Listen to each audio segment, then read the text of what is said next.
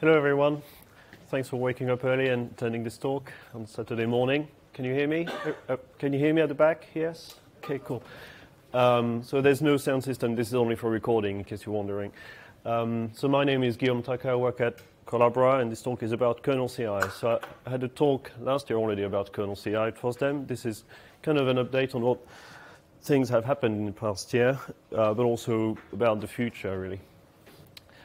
So what is the purpose of KernelCI, in case you're not familiar with the project, and also what it wants to achieve in the longer term? So it's kind of climbing a big, tall mountain, really, without trying to reach the point where kernels are released without bugs, and have at least quality control, so we know which bugs are in the kernel, and extending test coverage. And also having reusable tools. So the idea is to test the upstream kernel, but anyone using the kernel in their own downstream environment should be able to reuse these tools. We now have an official mission statement as written here, so that's basically what I'm trying to explain here, but this is like the official word we have now. So people spend some time making this up, so I thought it deserved at least a slide here. So yeah, last year I said maybe it will become a Linux Foundation project, and this has happened. So in October, KernelCI has become a new project of the Linux Foundation with all the members listed here. So Collabora, BladeLibre, Red Hat, Google, Microsoft, Foundries.io, and Civil Infrastructure Platform, which is another Linux Foundation project. Now, we're still in the early days of, what does that actually mean for the project? So, we have a mission statement, that's the first step. We have a budget and some stickers, but there's a lot of other things coming soon, hopefully. There's a website also, a part of the website explaining what that means for the project. So although it has become a Linux Foundation project, the aim is still to be really community-oriented. So of course there are things that are done by the members for the members, but it's really to facilitate things to happen for the kernel community at large. So it's still focused on upstream completely. I mean, the tool, again, can be reused for other things. So if Red Hat wants to test the Fedora kernel, they can do that, or maybe the project will help make it happen, as an example. But it's still about testing the mainline kernel, upstream kernel. And it's still about sending email reports to mailing lists, and engaging more with subsystem maintainers and developers in general, to basically help people add their own tests to KernelCI. Every subsystem have their different workflows, and some maintainers have created their own small CI, which works perfectly well for them, probably, but then they might be reinventing some wheel and also not have access to all the hardware that KernelCI provides. So anyway, that's the kind of consolidation that is the main objective we're trying to achieve. So one kind of philosophy behind KernelCI is what we call the open testing philosophy, because there is only one mainline kernel. So in the same way that people from many different origins, for many different reasons, contribute to the same code base, the Linux kernel. When kernel 5.4 is released, that's for 5.4 that's going to run on a supercomputer, on an Android phone, or on anything. It's the same kernel, the same code base, although it does a lot of different things. So the reason why there are so many different test systems is because of these different use cases. But we could also have a common way of at least sharing the results, because some tests are relevant to all of these cases. If we want to test for memory leaks in the kernel, you can do that wherever the kernel is running. So everybody is doing their own product tests, but the idea is to have a test system that allows people to contribute their tests and contribute their hardware in the same way that they contribute the code. So yeah, like I said, so there's a large number of contributors. So yeah, basically that's what I'll explain here. The image is trying to say that we should try to have the same surface between tests and the code. So it's a bit like test coverage if you want, but align the two things, like the whole idea of having open source development and having open source testing, open testing on top of it, basically. Now, how do you achieve that? So this is like an abstract pipeline explaining how KernelCI works. For all of these blocks, there is at least one implementation, but you could have different things for each of them, different instances. So let's start from the beginning. So you have a developer in the top left corner, so someone writing some code. So the code ends up as patches. KernelCI doesn't test patches directly at the moment, but it can be done. Other systems do it. Or Git branches, then of course it gets built. The purple arrows are like when files and results are pushed to, then you have build artifacts. And after that, when you have a build, you can run tests and then process the results to detect when there was a regression, or basically see what needs to be reported from the results. And then your results are stored and analyzed to be able to then provide a report to the people and the developers. And this is when the loop is closed. It's like it's a bit like in automation when the objective is to have a working kernel. Like if you try to automate an arm, for example, like a mechanical arm, you want to know in which position it's going to be. If it's completely open and you just move something and you don't really look at it, you can guess where it's going. But if you have some sensors that will actually know where it is and you know the angle of everything, then you can have closed loop automated system. And this is kind of what we're doing here, except that it's doing this around developers and not around machines. But it's a similar kind of thing. Sorry, can you speak up? Yeah. Sorry, I'll speak louder, thanks. There's a link here. You can so these slides are available as PDF. There's a link on the page for this talk, and on this slide 7, there's also a link to a shared document that has a more detailed description of the pipeline design, modular pipeline. So this is like the theory. Now, in practice, how does that work? So right now we have KernelCI.org. There is one database that's being used for a long time, but we have a new one using Google BigQuery, and the idea is to use that as a prototyping database, but with access to more testing systems. So all the tests currently, the test results currently available on KernelCI.org are also sent to this database. And now we have also Red Hat submitting test results to it, and we would like to see maybe other people. So typically member companies would be the first ones maybe to contribute to that. So we're kind of refining the database schema for like storing build results and test results. And the first outcome we would want to have is have a unified test email report. So based on all that collective data, we could then send an email, say for a stable branch release or something. Instead, I don't know if you've noticed on stable branch mailing lists, on stable mailing lists, you have a lot of test results coming from different test systems. So that's one of the targets of having a common upstream kernel test system is to have only one report that's gathering all the data. So having this database is the first step. So if you look on the previous slide, that's basically the store bit. So yeah, store is artifacts and database, but this is at least the database part. Yeah, and then we can build kernels in different places. So that's the block number 2 build. How do you build? Well, if you have different people providing different like cloud compute and different ways of doing it, if you're modular enough, then you can include them. So that makes the project easier to scale. And right now we're using Jenkins, but we've changed it in a way so that it can run anywhere. So you can run all the KernelCI steps in a terminal, and some people have tried also using it in GitLab already. So Kevin is not here. Kevin Hillman has done this as a GitLab CI way. So he's using the KernelCI command line tools in a kernel branch. So automatically, when your new changes are being pushed to the branch, it uses GitLab CI to build and test things like in other GitLab CI projects. But this could be used in other test systems as well. And also abstracting the lab API. So test labs are where hardware is available to test kernels. So by default, we use Lava, which is the Linaro project for automating tests.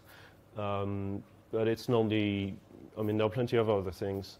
So we've made an abstraction in the KernelCI core tools so that it can submit things to any lab. So right now it's only sending things to Lava, but we can send it to any other lab that has a web API and can accept a test definition.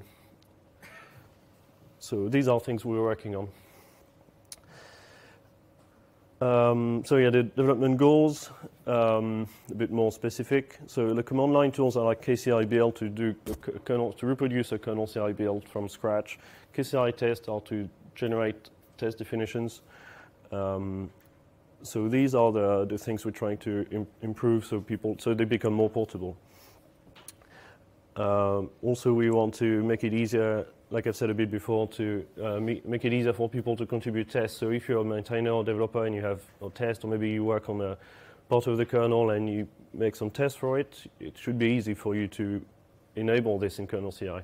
And right now, this kind of a steep learning curve. If you want to do this at the moment, you need to know too much about the internals of KernelCI to be able to add a test to the list. But that's one of the things we try to lower the bar, basically.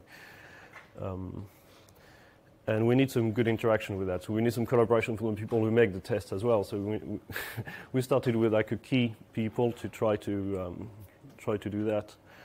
So maybe next year I'll come back and see, or maybe if you follow the project, you'll see maybe things will become easier.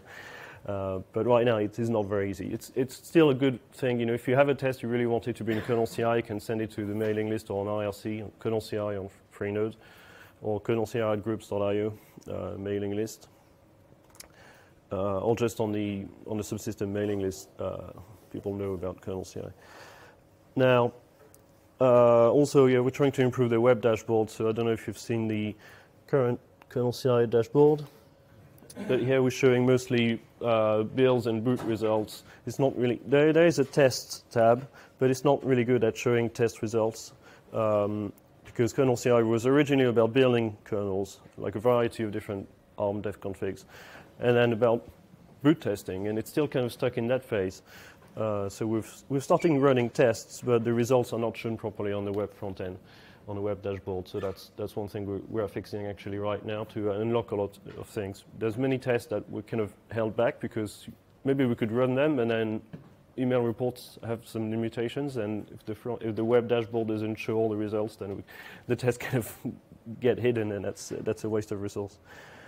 But yeah, we still also need to improve the email reports. That's also a two-way process because it's hard to design something from the beginning. It's more like sending email reports and seeing how people react to it and whether they, what is useful, what is not useful. And different subsystems or different mailing lists need different types of reports actually. So the key message I guess here is we need feedback. And if the email you get is not perfect, often people say, if you send another one like that, I'll just put a filter to put all your KernelCI emails in spam or in junk, something like that. Well, that's maybe, yeah, if it keeps getting bad all the time. But normally we try to improve things as we go. So that's the key message is we can't get to a perfect thing from day one, basically. And also a slightly more longer term project goal is to improve test bisection. So we have bisection for boot tests, for just plain boots at the moment. So like booting to a login, if you can log in, that's a boot. And that's very easy to bisect because it's only one pass-fail result per test, per run. But as we're running more test suites that have a lot of tests, then it becomes harder to bisect things when you have different test cases passing or failing at different rates. So that we have, I'll come back to this in another slide, but we have some ideas on how to do this as well. So reusable tools, so we have KCI build, KCI test, KCI rootfs, and there's to create root file systems. There's a wiki page that might be written in a not too distant future, but right now there's a wiki page, kind of work in progress, that gives you at least a starting point if you want to see what these tools do. We also have the interface to the BigQuery database, so there's a command line tool for submitting KernelCI results to the common KernelCI. So if you have a test system and you're testing the upstream kernel, you want to submit results, you can get in touch and use that tool, and we can give you a token, and then you submit your results. Then also Docker containers. I haven't worked on it myself recently, so I'm not an expert in the state of all of these, but I know that there's some good progress that has been done to have containers with a Lava instance with Jenkins configured for KernelCI, and the backend that's the backend currently used on KernelCI.org with MongoDB, and the front end which you see on KernelCI.org. So there are containers to make it easy for someone to recreate the whole system in their own environment. And again, if you try to find some issues, it's all on GitHub, on the KernelCI project on GitHub. But we need more people to use it, basically, to get some feedback on it. So yeah, about advanced bisections. So there's this tool I worked on called Scalpel, which is inspired by EasyBench, which was written by Martin Perez at Intel. So we've been talking because he made this tool for graphics testing. It's actually not really used in production EasyBench at the moment, but it had a much more advanced bisection feature than the normal Git bisect command you have, because this can deal with several test cases at the same time. So when you run one test, you can provide the results for many test cases. It can also request tests to be run several times if they are not stable. So the Scalpel project is basically extracting this and boiling it down to a more portable thing that can be used. And if you look at the project on this GitLab project, you can find there's a demo that will run, like create a Git history with like dummy pass-fail things, and it will find a problem in it. And it's kind of ready to be used in KernelCI, but it will come a bit later, I think. But I hope that will really help for some things. So people say maybe we should be testing patches as people send them, because when you have one patch on a mailing list, you can test it on its own and you know if it's good or bad before it gets merged. And yes, that's ideal, but it means there's a lot of patches. So adding, supporting all of it, and building, if you want to build all the kernel configs we build, or even a subset of that, say if you want to build 10 kernels for each patch that is sent and test it with 200 different platforms, and that doesn't scale very well, I think. So maybe in some cases, if we do it wisely, we can only test a subset based on which subsystem the patch was sent to, but that can take a lot of tweaking. So the idea of the whole advantage of having bisection is when you test Linux Next, for example, where all the new patches that have been applied are merged together, and if something breaks at this point, then you only need maybe 10 iterations to bisect from yesterday's next to today's next. So you build 10 kernels, basically, to find when you know that there is actually a problem. So you can be very efficient. So that's why bisection is such an important thing for KernelCI. Okay, so tests, wish lists. So these are the things that have been identified so far, but again, maybe some people would think that network keeps failing all the time. Other things maybe are also important to test. But these are kind of obvious things that are directly, so the ones at the top are the ones that kind of come with the kernel.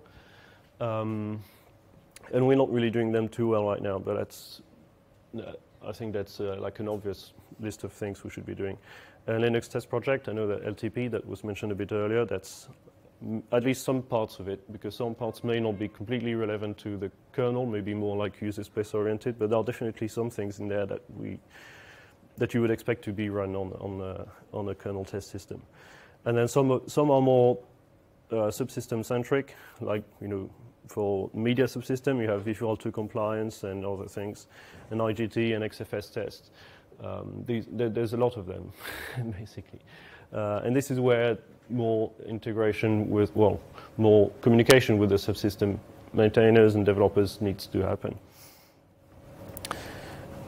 And that's basically like a summary of where we're trying to be, where we're trying to go. There's a lot more that can be said. It's a very big project, and it's kind of old because it has been around for 5 years, but it's new at the same time because now we have a budget and we have some ideas.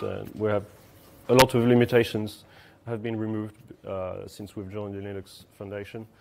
So I'm hoping it's like a rebirth for the project. We need also some engagement from the people. We need people to realize that now, this has been selected by the Linux kernel community basically as the main project for testing upstream, and you can reuse it for your own products as well. So, does anybody have any questions? Yeah. Could you please just mention the technologies that are used for the tests, like what kind of languages are the tests written at, what kind of technologies are used in the Slack? Okay, so the question is about the technologies used for testing in general. So there are many different things. So the tests that come with the kernel are normally written in C, like a self-test, or you have some shell scripts as well.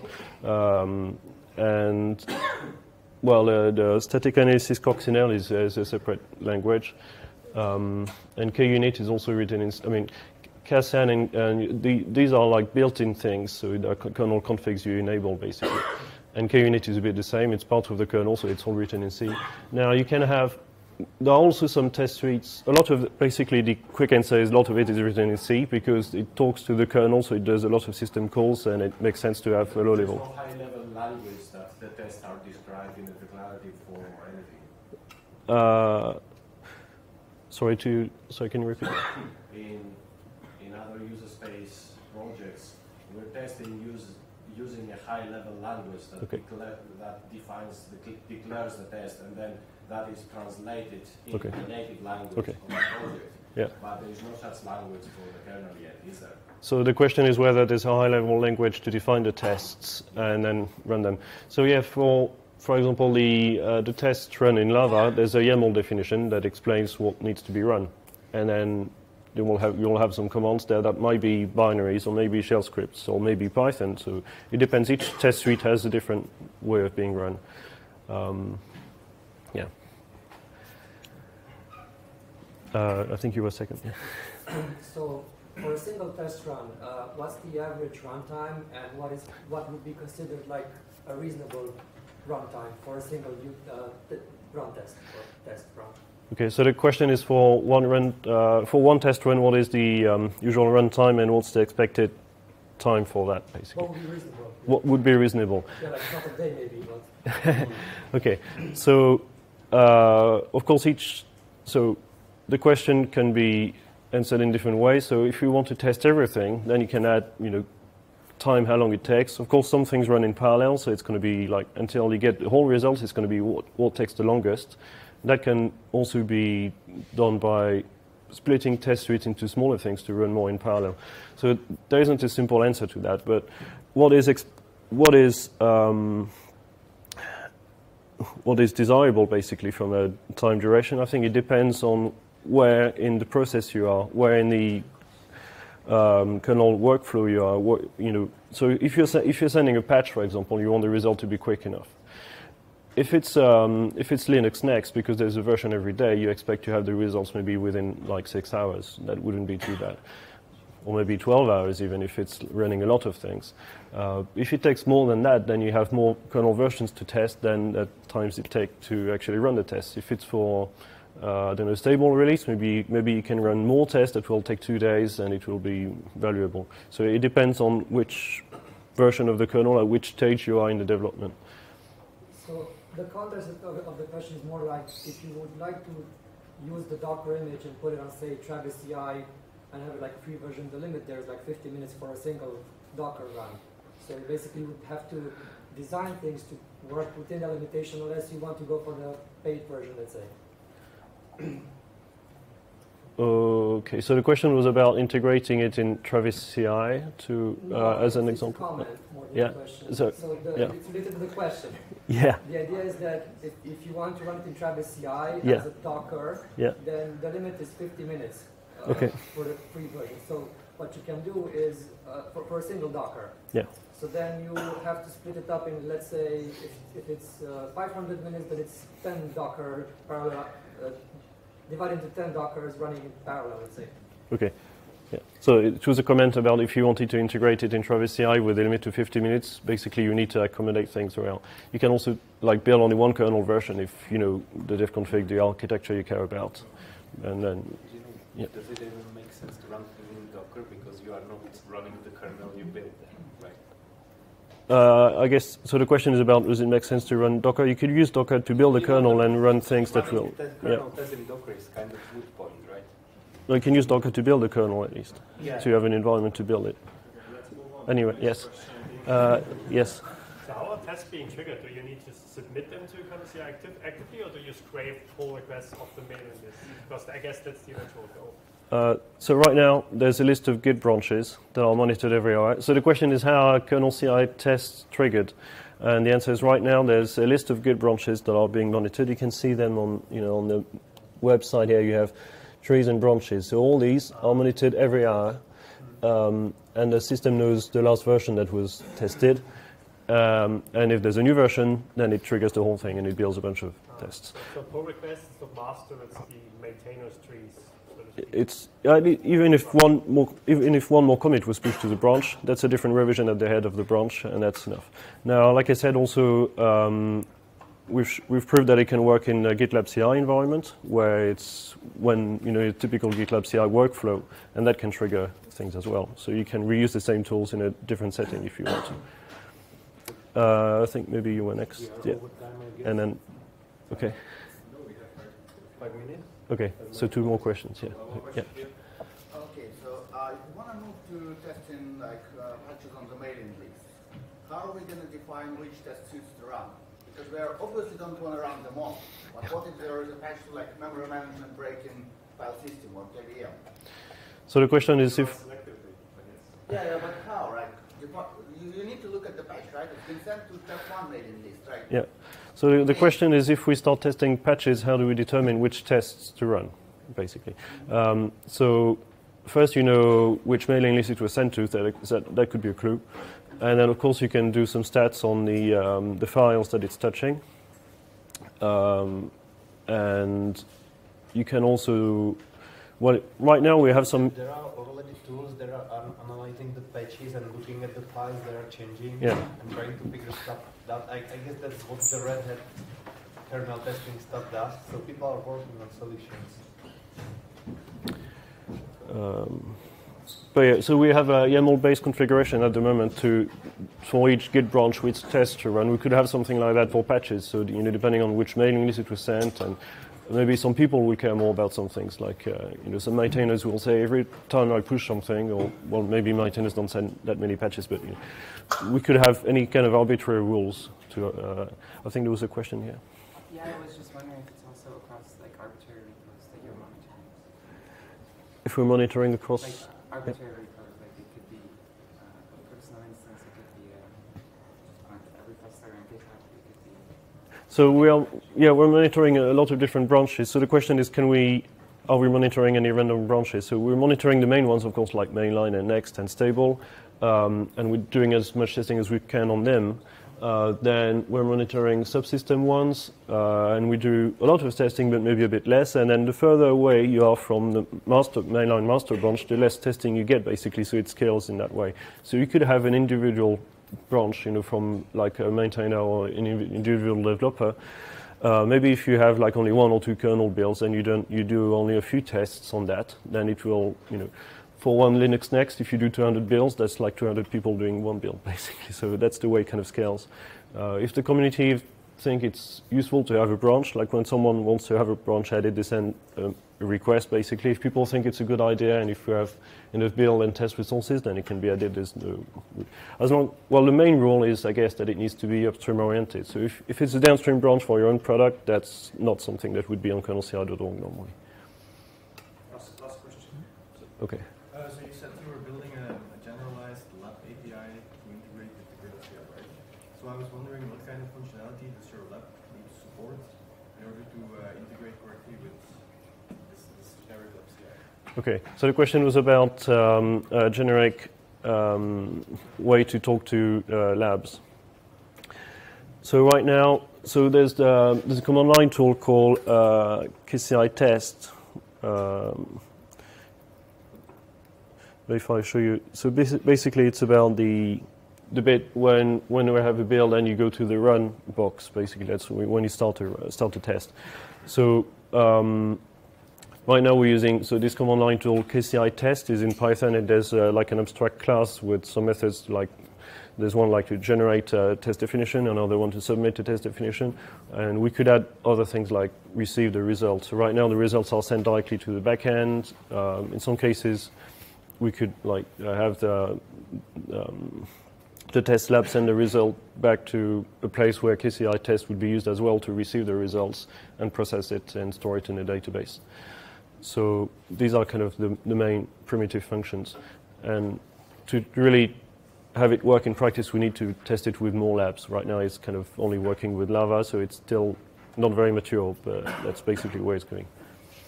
So I think we've run out of time. Yeah, thank you very much. Thank you very much.